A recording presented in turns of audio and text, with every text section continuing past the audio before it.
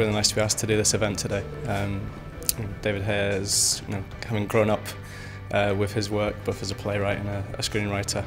I know it, I'm familiar with it, and it's kind of daunting to actually get to meet him and talk to him about it, but I'm really curious to see what he's got to say.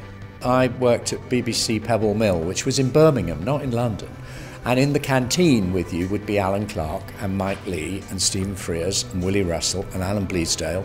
And we'd all be sitting together, we'd all have lunch together, Ken Loach, and we'd all talk about each other's work. And we were collegiate in a way that a good university is meant to be. And that's where I learned what the little I know about screenwriting.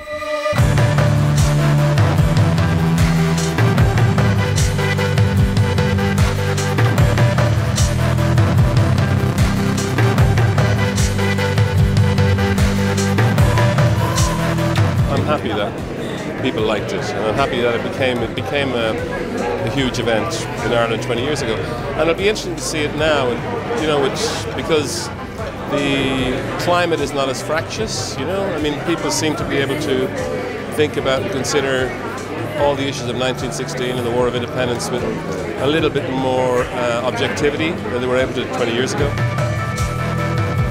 It's great, yeah. It's fantastic to get to honor this film and the journey we had with it, and to be here at the festival. It's great.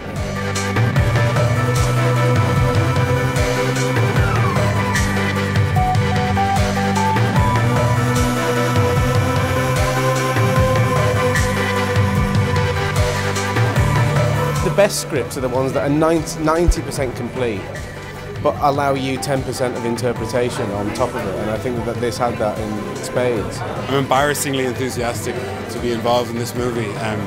So to have it at the festival just before its release is a real honour, it's a privilege. I think Ronnie does such an amazing job, and the team here is so good. It really competes as one of the best film festivals I think in the world.